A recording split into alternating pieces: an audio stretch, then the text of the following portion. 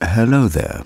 I believe we are not acquainted. I am Petrus of Thorolund.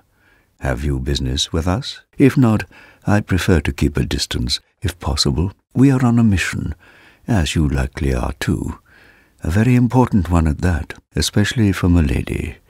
Surely you can understand. Hello there. I realize that I have requested that we retain our distance, but I also want you to know that it is not meant in ill will. Here, take this, as a token of peace. No, go ahead. It's for you. Oh my, you again. Empathy in excess becomes a sin, but you already knew that, I should hope. Oh, you yet again. We shall depart on our mission soon, for milady has made her final decision. So, I must say farewell, although with great regret. Verior Nox. Ha! Oof! By the lords! You damned fool! Enough of you! Feel the wrath of the gods! No! This can't be. It can't end like this. Oh, you again? Me? I've become separated from milady. I've scoured near and far, but no sight of her. Where could she have gone? Milady, to think I swore to protect you with my life. Your Highness, where have you gone? I am entirely to blame for this. Oh, woe is me.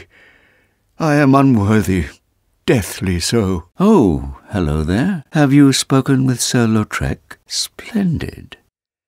In the depths of the catacombs, milady slipped off the giant's coffin and into a hole. Her two companions are no longer human, and the lass weeps in solitude. Right now, you could do as you please with her.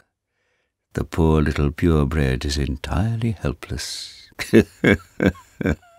In the depths of the catacombs, milady slipped off the giant's coffin and into a hole. Her two companions are no longer human, and the lady weeps in solitude. Oh, you. Have you seen milady? Oh, blast, where might she be? And would she be safe? Are you sure? Then, milady, what terrifying news! What am I to do? All because of my shortcomings. It is my fault. Oh, it's you. You rescued milady. Well, a pity that is, for it will amount to nothing, for the little madam is not worth her salt without her family name. What is it, fool? Driven to madness by emotion? So be it. You'll make a fine hollow. You can waltz in the infernal depths together. Why? How could I? What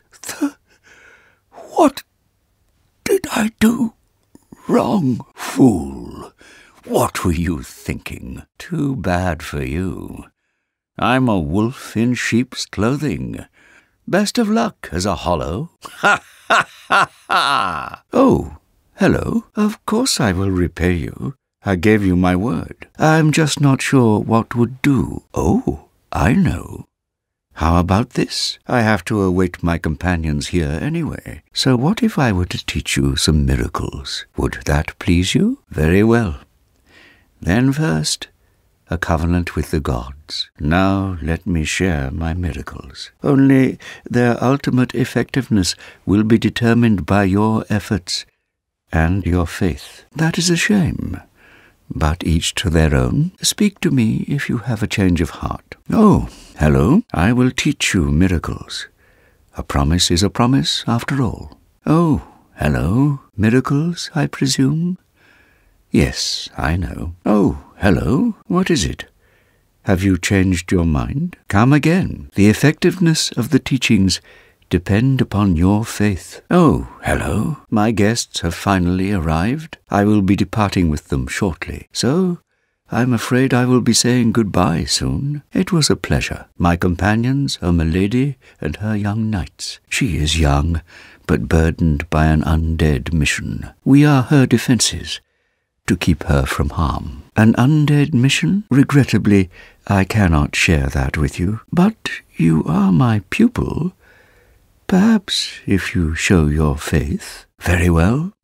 I can surely tell you, of all people, undead clerics are given a mission to seek kindling. Kindling is the art of feeding bonfires with humanity. Through kindling, we shall one day be granted magnificent powers. I'm afraid that may be difficult, for our missions are sacred. Rhea is the youngest daughter of the good house of Thorolund. Those young knights are her old schoolmates, but I'm not sure what to make of them. I'm afraid they may be a bad influence. Oh, I'm sorry.